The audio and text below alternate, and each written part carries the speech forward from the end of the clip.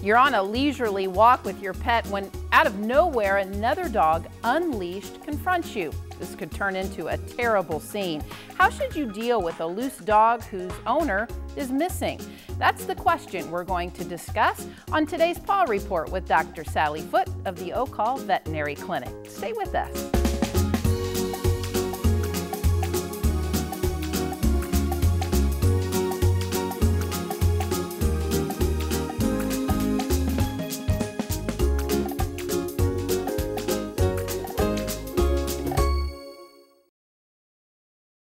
The Paw Report on WEIU is supported by Rural King, America's farm and home store, livestock feed, farm equipment, pet supplies, and more. You can find your store and more information regarding Rural King at ruralking.com. Dave's Decorating Center is a proud supporter of the Paw Report on WEIU. Dave's Decorating Center features the Mohawk Smart Strand Silk Forever Clean Carpet. Dave's Decorating Center, authorized Mohawk Color Center in Charleston. Oak Hall Vet Clinic in Tuscola and Dr. Sally Foote remind you to properly take care of your pets and are happy to help support the Paw Report on WEIU. Oak Hall Vet Clinic located at 140 West Sale Street in downtown Tuscola. More information available at oakhallvetclinic.com. Thanks for joining us for this episode of the Paw Report. I am your host, Kelly Goodwin, and joining us for this episode is our friend and resident, Dr. Sally Foote, and her partner in crime, Ranger. Thanks for coming, Ranger. We love it when you come. He's going to be kind of scurrying all around the set today as we talk about a very important topic. Yeah. When I reached out to you again to be on the Paw Report, you said I know exactly what topic we should talk about, and that is what to do when you're walking through your neighborhood, out in the country, on the beach, if that's where you're at, and you have your pet on a leash and you encounter a loose dog. It can be a very grave situation. Right. You've encountered that with patients and clients that you've had. And myself. And yourself. First, let's talk about most communities do have leash laws. Yes. Well, really, you know, all states have laws that require primarily dogs, but still require the dog to be confined, and confinement then can be defined as a secure fencing enclosure or a leash, and so primarily a leash. And so when the dog is not like behind a regular fence, then the dog needs to be on a leash such that he can be controlled. So if he sees a rabbit running across the street, he's not going to dart out and go chasing out. And this is not only and then also too, if people walk by, because movement, people walking, especially runners, bicyclists, and now got somebody walking with their own dog on a leash, can be what this dog in this yard sees as, I want to chase, and chasing is a normal dog behavior. Or this dog says, I don't like other dogs, or in that chasing, the dog also barked or, you know, bit at runners and things because the dog saw those things crossing in front of the territory as a threat. So in other words, that's the behavior of the dog. So how do we reliably control that in a community? You use a leash. If he's out in your front yard, you've got him on a leash. Okay, you've got some kind of containment. That's your responsibility as a pet owner, and it is required by the state statutes, the Animal Control Act of Illinois. Now, most cities will then define it maybe even a little bit more, to say it must be on a 6-foot leash or so on, and then add fines, you know, if there's a violation of that. And I think that's the biggest deterrent, if somebody is punished for Oh yes, once you have to pay for it. Once you have to pay for it. And you remember, gosh, better not do it. You know, being approached by a loose dog, and it's happened to me, it's happened to you, is a very scary, it could be a traumatic situation. Every situation is definitely going to be different, but there are some tactics, some mental things that you can prepare for in the event of going out. First is, it seems simple, but try to avoid the situation. Right, so if you know, and yes, it's a pain, but sorry, I'm going to keep my dog and myself safe. It's a pain if I realize, okay, it's April now and the weather's nice, and Mrs. Jones always lets her Labrador loose in the front yard, who may sniff around and stuff, but when that Labrador sees, he looks up and he starts staring at my dog, and that's tempting fate. I don't want that temptation for that dog to be like, oh, this is the day I want to now come running after you and your dog, because maybe this is the day that another bunny scurried behind my dog, and that was a double temptation for the dog. So I'm going to avoid walking past that dog's home. And you get these zigzaggy routes. And I've talked to some clients like, oh, I just wish I could just walk a nice path around my neighborhood. But if I do that, then there's this chance, or it agitates my dog, or this other dog will come barreling out and it's scary as you know what. And I'm like, you're right. But you're going to go to being safe first. Then secondly, if you know this dog is always out loose, you're going to call this person and say, hey, look, your dog, you may not realize this, you can be kind, right? Mm-hmm. You may not realize this, but when your dog is outside without you, he will get up and be staring at my dog. And staring is the first level right before lunge, chase, and possibly bite. It's on the ladder of aggression. You can go to my website at the vet clinic and publish it. Anyway, that is how a dog, and some dogs see other dogs as a threat. And there's nothing I'm doing about it. It's up to this dog, whatever. But this is the reality of what's happening. So either can you put your dog on a leash, or at least let's make a deal. I'm going to walk my dog at 10 a.m. Can you make sure your dog is put up at 10 a.m.? Mm-hmm. You know, I mean, just the end result is we just don't want these loose dogs that could then also get hit by a car. I've seen that happen. You know, I think the classic line, and I've heard it, is, oh, my dog's friendly. It won't hurt your dog. How many times have you heard that? All the time. And yes, your dog may be friendly in many of these various situations, like if I'm just walking without my dog. If you're standing outside with your dog, because how you are friendly to me is telling your dog I'm friendly, and so therefore he's friendly to me. But your dog may not like other dogs. And now when I walk by with another dog, it changes the meaning of me. So now to your dog, I'm no longer that friendly, you see? And this is what perplexes people. Like, well, he's always friendly all the other times. Sure he is. It's all about these specific scenarios. It's not like if they're unfriendly about everything. They're unfriendly about certain situations or certain, scenarios, like, oh, another dog walking by, and I'm going to bark and lunge after it. And if your dog is standing there barking and hasn't gone chasing out of the road, it doesn't mean he won't. It's just that he just hasn't crossed that fine line yet, but it's coming. It's coming. Do dogs have certain body language? And how do you know when a dog that's coming at you is going to be aggressive versus friendly and licky and, oh, hi, I'm just here to greet your pet. Right, so that's what I call like the dangerous dance. Right? Mm-hmm. So there's what's called reactive, or I like to call it rough and rowdy play. Some dogs have always been allowed, and while it's a little bit of puppy growing up, but they need to learn to calm down from the two dogs who body slam on each other, and run up on each other and roll and roughhouse in play, because it's actually the skirting over of play to aggression. Because quickly, these two dogs, if one bites a little hard on the other one too hard, then you've got a dog fight on your hand, because it's just that running gets them amped up. So any dog running, I'd go with what could happen. The worst, that dog may aggress. Because why would he suddenly want to just run? And even though the tail is wagging, there's a lot of different meanings to the wagging of a dog's tail. When, like, say this dog, when his tail is up like this, straight up, that's not happy dog. That is a dog alerting. Dangerous here, everybody, you see it, I'm going to go after it now, I'm going to defend the territory, I'm going to get him out of here. That's what that kind of a tail wag means. And so if a dog is zooming at, the first thing is, if you're zooming at me, this could be trouble, so I need to stop, stand in front of my dog, or get my dog behind a parked car, get my dog behind a bush, stop where I'm going. Don't keep proceeding, in the direction of this dog coming at us, or keep going, because it's that movement that's getting this dog to come. So stop where you're at, or even if you can go backward, but don't turn your back on this dog, because he may jump on you. And then secondly, if you notice any of the hair rising on the back, now it might be hard to see, And lastly, the dog's head position, because most dogs that are on that, I see you, it's like seriously, their head lowers and it's straight down and they're staring at the target they want to go at, which is usually your dog. Right. Now, what about, and you're a behavioral specialist, the collar has a lot to do with how a dog behaves too. I mean, if you tighten or clench the collar, does that have some technique to it, or is that some reasoning behind not only your dog, the way that you treat your dog on the collar, does that have some end results in these situations? So it's a little bit of the finesse of learning leash handling skills.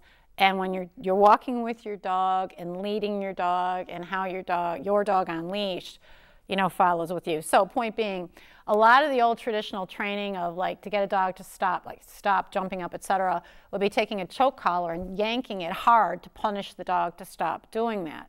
Sure, the dog would stop doing that. But what the dog learns is any kind of yank is painful. It's, it's painful, it's, difficult. It means a punishment is coming. And so pulling and yanking on the collar, let's say the dog is loose and suddenly you grab the collar, then the dog maybe like flips his head and tries to bite you. Okay, so if your dog is loose, you really want to avoid suddenly grabbing the collar. But secondly, when your dog is on leash and you really tighten up on the collar, now it's like saying bad things are happening, and it may actually agitate your dog more. So that's why actually when a dog comes, like it happened to me just the other day in my neighborhood, I didn't know this dog would be loose in his front yard, but it was. Right. Here comes this yellow Labrador mix barreling at me and Bella with his hackles up. I'm like, holy cow. And she's on a gentle leader head halter, but still, I didn't drop the leash, but I'm like, I'm gonna let you stand here relaxed. Because first of all, if I'm pulling her closer to me, that means that dog's gonna come to me too. And I may get jumped on and attacked. Secondly, if I'm not pulling on her, like saying bad stuff, then she may be a little less apt to now jump around and be like pulling back on me, increasing her agitation. So if she's less jumping around, it may help this dog to be less agitated on her. And all this stuff happens in literally 1 to 2 seconds. Yeah, I was going to say it's a lot to think about. Absolutely. What's your game plan when it's happening? So when that dog was barreling at me, the first thing I did being on a walk was took her bag of stool and threw it at the dog. It's a startle technique. Mm-hmm. It's like, ooh, what's that? And that was the point. If you get the dog to go, the charging dog, ooh, what's that? That's a little second for you to now maybe back up, increase the distance between the two dogs. And of course, me and Molly started yelling at the top of my lungs, get your dog, because some people are in the front yard. I don't know if it's their dog or not. And then saying, go, in a very deep voice to the dog, get. And I stopped my foot because I didn't have an umbrella. I didn't have any projectile stream spray with me. Wasn't expecting this, but anyway. And so the dog kind of was now doing that dance around, maybe 10 feet away, barking with his hackles up and I kept yelling, get your dog, at the top of my voice. I don't know where an owner may be around here, and hopefully somebody would be, or get the dog. And I just stood in my place, because if I moved back or forward, I knew that could have this dog. There's that movement. The movement, right. And so then this man started coming and calling for his dog, which of course the dog is ignoring him. Most dogs will. I don't care how well trained your dog is off leash, when they're like, I want after this, their focus on you has gone out the window. Well, so at least the dog, though, now wanted to avoid the owner. So he started meandering around further away from us, and I just waited for the dog to get behind a bush as he was like avoiding his owner, got behind a bush or a parked car, and then I could back away with Bella to get back further down the street and make a turn so the dog couldn't see us. But the whole time, I did not turn my back on the dog. We kind of walked backward, or if I took a few steps forward, I was looking constantly behind me, because it's happened where now this movement, or if this dog's like, I see the ability to go after that dog again, they may come after you again. So then I just charted off. I'm not going down that street in Tuscola. There's your alternative. Right, that's my route. I just want to. You hit a really good point, and one I wanted to ask you about, because I think probably a lot of pet owners encounter this, is how do you deal with the owner of the dog that's loose? I mean, I think your instinct is to get your dog and be really aggressive, but sometimes that might not be the best tactic. In the moment when this loose dog is there, be as aggressive, just say, I don't care what language you use. You gotta let this other person know this is not okay. Mm-hmm. This is really scary for me. It's scary for my dog. As a veterinarian, I've had plenty of dogs come in with their ear ripped in half. I had one dog where bitten in the back, half the skin was pulled backward, and that happened in 1 second on this little poodle from a German Shepherd dog that was off lead and came into their yard with their dog on a little stakeout chain. I've had it where people have rushed in with animals dead. So, this is not, just a little inconvenient, or just one little fluke. This is serious stuff. And one of my clients, I republished this article I'd written a few years ago, because he came in and said with his little dog, he was walking and a large muscular dog came charging out the same way. Luckily, it didn't erupt in an actual, biting fight on the dogs. And the owner of the large muscular dog came out quickly and got the dog. But for the man, he said, I couldn't sleep for 3 nights. It was like a nightmare to him, because of how scared he felt that this big dog might jump on him and bite him in this little melee, you know, barking, and his dog barking, and like, holy poop, what do we do now? And then also feeling like, well, I need and like to walk my dog. Now, where do I go? And thirdly, well, that was totally unfair. I have my pet, you know, on a leash. I have my pet responsibly, you know, kept. Why is this dog allowed to run loose? What do I do now? And that was some of the things he shared with me, which is part I published the article, and I gave the man some tips on what to do. But it affects the humans heavily. Sure. It's a mental drain. It's yes. disturbing, really.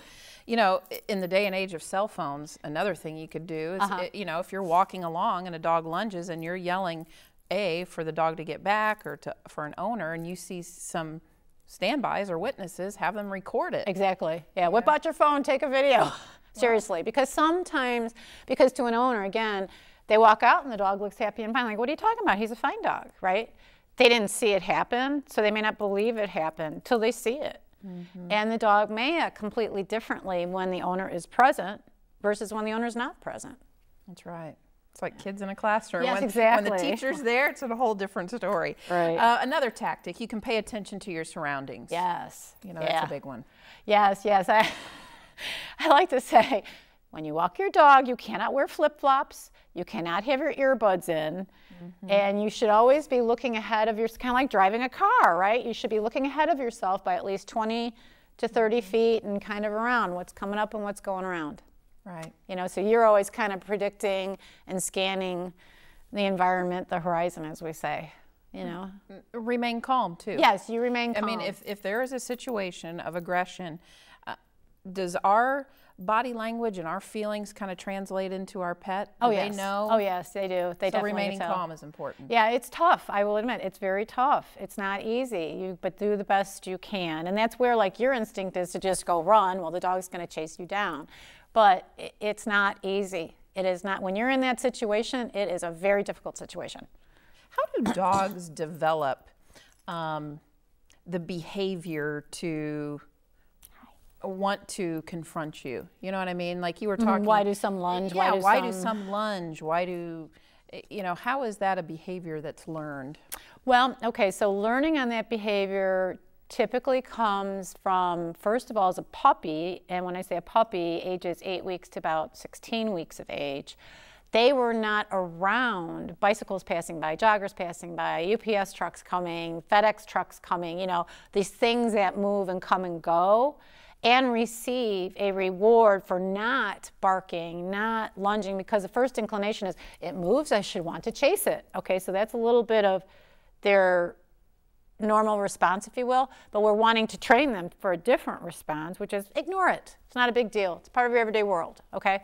But you, dog, need to learn this when you're young, when it's easy, because then when you get over to 4 months of age, then this is called the fear period, which is normal in dogs to now look at the world like, what are you? I don't know about you. And if I don't know about you, I should want you to stay a little bit away, which then is the barking. And then if barking keeps you away and the dog never received anything still good when seeing you walk by or the neighbor dog walking by, then that dog, and you keep on leaving, now the dog goes, oh, barking works. That's what I'm supposed to do when you go by. So I bark, and then it may even be like, you're not moving, you're not moving. Well, I got to make my bark bigger, my body bigger. So now I got to jump on you or lunge on you because, of course, if I'm jumping, and then the physical agitation of jumping is what leads to I'm going to grab you with my mouth. And then that leads to the bite.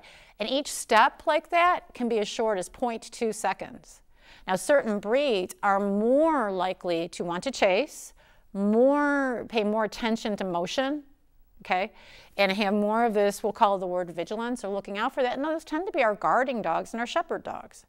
So it just tends to be a more common breed trait that you have to then work harder on with training, like with your Australian shepherds or your German shepherds or your border collies or your corgis or your shelties. And if you look at the history, say, of bite scenarios, you know, I bet you if you asked any runner or marathoner, well, what was the breed of dog that was chasing you down on that country road? German Shepherd, collie. Those breeds will come up frequently. And yes, they may be more common breeds on a farm, but also why? Because they're going to chase off the coyote.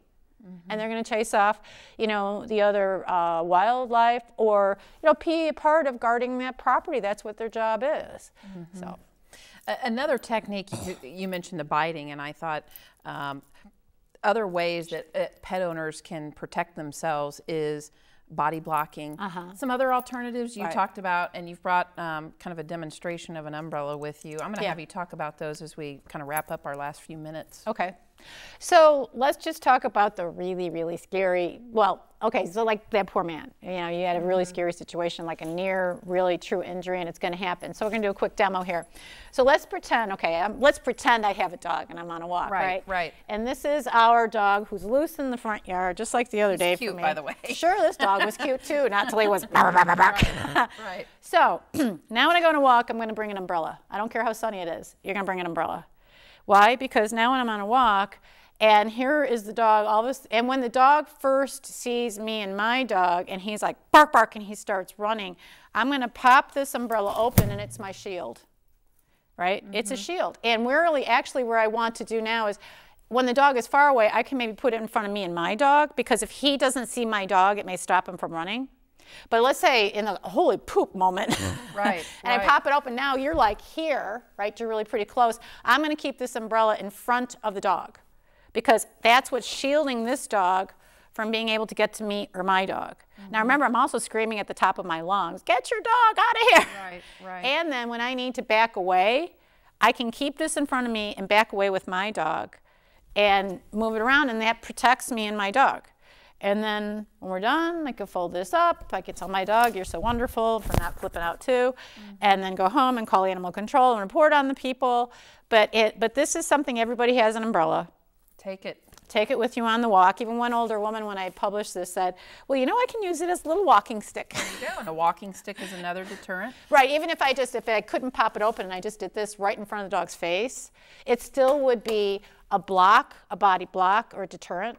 And of course, if I can get my dog behind me, but sometimes in that moment, everything's wound up. That could be hard to do, or you're just like, I'll just say it finally too. If in a moment, who's going to take the bite, me or my dog? Frankly, dogs get injured far less than we do in these moments.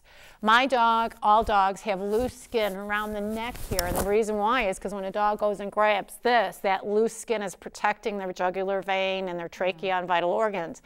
If this dog jumps up on my shoulder, on my face, I don't have that much loose skin. Or on my arm, he's going to really get me bad. Secondly, sometimes in that moment, it's like, this isn't working. Frankly, if you drop your dog's leash, and this dog's like, oh, now he's off leash.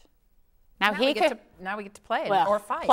He could really come back on me. Sometimes the other dog just slinks away, because this dog may see the other dog on leash is like, you now are handicapped. You can't come after me, so it can embolden this dog.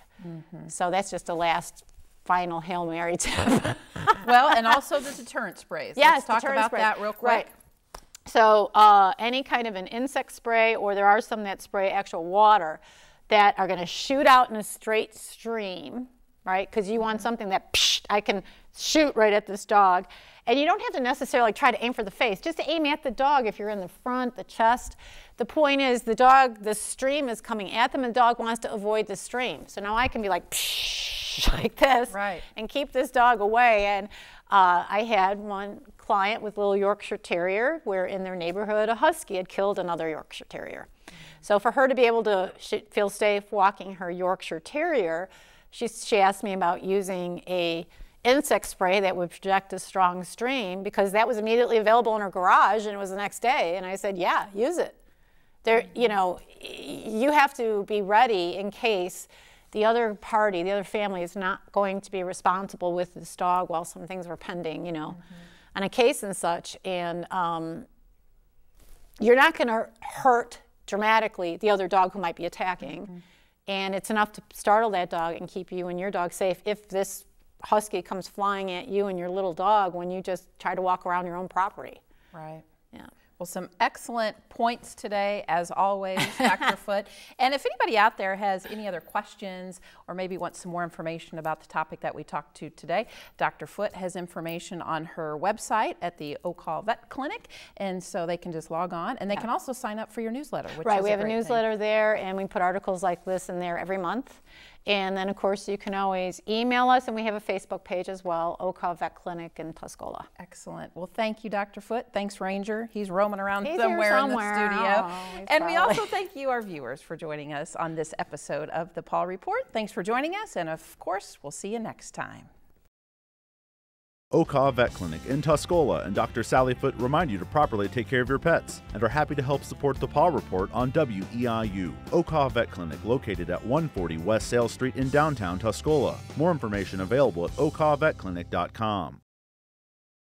Dave's Decorating Center is a proud supporter of the Power Report on WEIU. Dave's Decorating Center features the Mohawk Smart Strand Silk Forever Clean Carpet. Dave's Decorating Center, authorized Mohawk Color Center in Charleston. The Paul Report on WEIU is supported by Rural King, America's farm and home store, livestock feed, farm equipment, pet supplies, and more. You can find your store and more information regarding Rural King at ruralking.com. Additional support for the Paul Report on WEIU is brought to you by viewers like you. Thank you.